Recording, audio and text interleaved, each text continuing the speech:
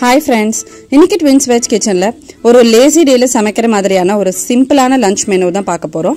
இதோட cooking time பாத்தீங்கன்னா just 20 minutes தான். இன்னைக்கு லஞ்ச்க்கு வந்து நான் என்ன பிளான் பண்ணிருக்கேன் அப்படினா கேரட் ரைஸும் பொட்டேட்டோ ஃப்ரையும் பிளான் பண்ணிருக்கேன்.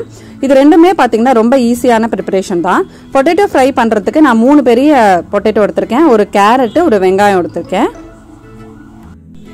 இப்போ நான் வந்து கேரட் வெங்காயம் ரெண்டுத்தையுமே வாஷ் பண்ணி வச்சிருக்கேன்.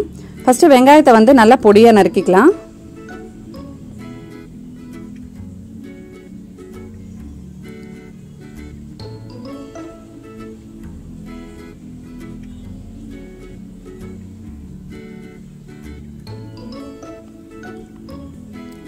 இப்போ வெங்காயத்தை பொடியா நறுக்கியாச்சு. அடுத்தது கேரட் ரைஸ்க்கு நம்ம கேரட்டை வந்து துருவிக்க போறோம். இப்போ கேரட்டை துருவி ரெடியா எடுத்து வச்சுக்கலாம். உருளைக்கிழங்கு ஃப்ரை பண்றதுக்கு உருளைக்கிழங்கு இந்த மாதிரி மெலிசா நறுக்கி எடுத்து வச்சுக்கோங்க. இப்போ இந்த உருளைக்கிழங்கு ஃப்ரை பண்றதுக்கு என்னென்ன ஸ்பைசஸ் நம்ம ஆட் பண்றதுன்னு பார்க்கலாம். மஞ்சள் தூள் வந்து 1/2 டீஸ்பூன் அளவுக்கு சேர்த்துக்கோங்க. மிளகாத்தூள் 1.5 டீஸ்பூன் சேர்த்திருக்கேன். இது காரத்துக்கு ஏற்ற மாதிரி நீங்க வந்து ஜாஸ்தி பண்ணிக்கலாம் இல்ல கம்மி பண்ணிக்கலாம். தனியா தூள் வந்து 1 டீஸ்பூன் சேர்த்திருக்கேன். உப்பு தேவையான அளவு சேர்த்துக்கோங்க. நான் இந்த ஃப்ரை கிறிஸ்பியா வரதுக்கு 1 டேபிள்ஸ்பூன் அளவுக்கு அரிசி மாவு சேர்த்திருக்கேன். அவ்வளவுதான். நான் உங்களுக்கு சைட்லயும் வந்து மென்ஷன் பண்ணிருக்கேன். இது எல்லாத்தையும் சேர்த்துட்டு நம்ம இந்த மாதிரி நல்லா ஷேக் பண்ணிக்கலாம். அந்த ஸ்பைசஸ்லாம் ஃபுல்லா வந்து நமக்கு பொட்டேட்டோல இறங்குற அளவுக்கு நல்லா மிக்ஸ் பண்ணி ரெடியா எடுத்து வச்சுக்கோங்க.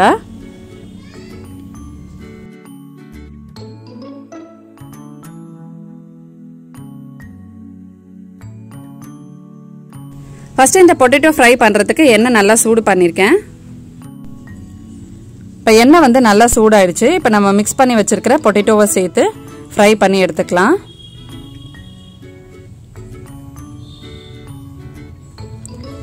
நல்லா அந்த உருளைக்கிழங்கோட கலர் மாறி பொன்னிறமா வர்ற வரைக்கும் நீங்க வந்து ஃப்ரை பண்ணி எடுத்துக்கோங்க. அப்பதான் வந்து உங்களுக்கு பொட்டேட்டோ வந்து நல்லா கிறிஸ்பியா இருக்கும்.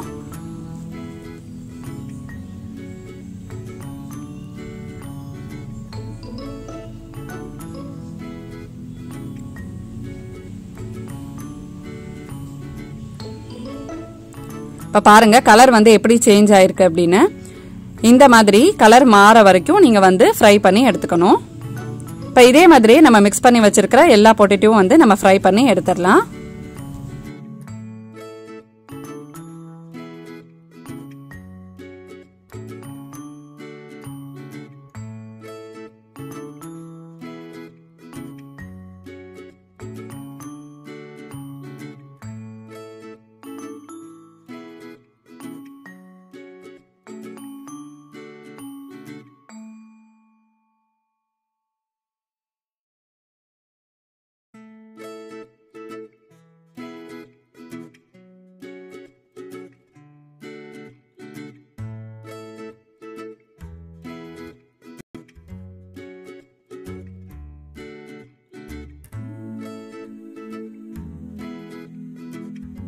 இப்போ எல்லாமே வந்து நான் ஃப்ரை பண்ணி எடுத்துட்டேன். ரொம்ப டேஸ்டியான பொட்டேட்டோ ஃப்ரை வந்து ரெடி ஆயிடுச்சு.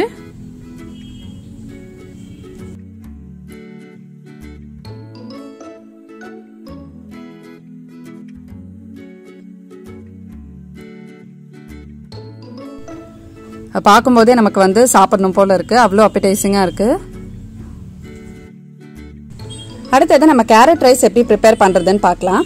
அதுக்கு ஒரு கடாயில 2 டேபிள் ஸ்பூன் அளவுக்கு எண்ணெய் சேர்த்திருக்கேன். எண்ணெய் நல்லா சூடானது 1 டேபிள் ஸ்பூன் கடுகு சேர்த்துக்கோங்க. கடுகு நல்லா பொரிஞ்சதும் 1 டேபிள் ஸ்பூன் உளுத்தம் பருப்பு, காரத்துக்கு 2 காஞ்ச மிளகாய், கொஞ்சமா கருவேப்பிலை,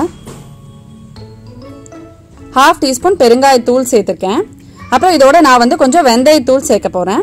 வெந்தயத்தூள் சேர்த்தீங்கன்னா இந்த கேரட் ரைஸ்க்கு ஒரு தனி டேஸ்ட் கொடுக்குங்க. கேரட் ரைஸ் வந்து நல்ல வாசனையாகவும் இருக்கும். அதனால கொஞ்சமா வெந்தயத்தூள் சேர்த்துக்கோங்க. அடுத்தது நம்ம நறுக்கி வச்சிருக்கிற வெங்காயம் சேர்த்துட்டு துருவி வச்சிருக்கிற கேரட்டையும் சேர்த்து லைட்டா வதக்கிக்கலாம். இப்போ கேரட் வந்து நம்ம துருவி சேர்க்கறதுனால சீக்கிரமா வந்து வெந்துடும்.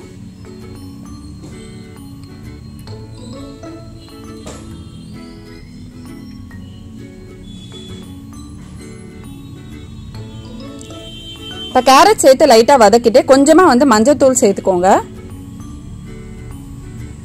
அப்புறம் இந்த ரைஸ்க்கு தேவையான அளவு உப்பு சேர்க்குறேன்.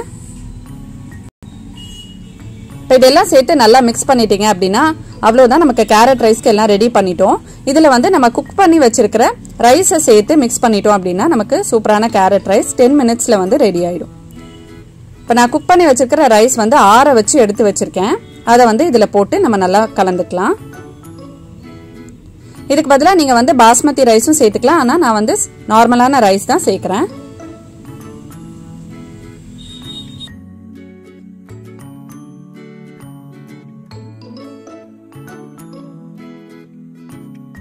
அவ்வளோதாங்க, நமக்கு ரைஸ் ரெடி ஆயிடுச்சு. இதில் கார்னிஷ் பண்ணுறதுக்கு கொஞ்சமாக கொத்தமல்லி சேர்த்து இறக்கிடுங்க. இதை வந்து கண்டிப்பாக ட்ரை பண்ணி பாருங்க, ரொம்ப டேஸ்டியாக இருக்கும். மோஸ்ட்லி ஆஃபீஸ் கோயர்ஸ்க்கு வந்து இது ரொம்ப யூஸ்ஃபுல்லாக இருக்கும்.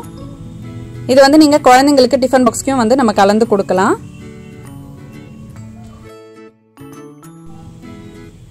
இந்த 2 ரெசிபியும் ட்ரை பண்ணி பார்த்துட்டு எப்படி இருந்துச்சுன்னு எனக்கு கமெண்ட் செக்ஷனில் சொல்லுங்கள். இதே மாதிரி ரொம்ப ஈஸியாக ரொம்ப கம்மியான நேரத்தில் ப்ரிப்பேர் பண்ணுற மாதிரியான லஞ்ச் மெனூஸ் நிறைய வந்து நான் போஸ்ட் பண்ணுறேன்.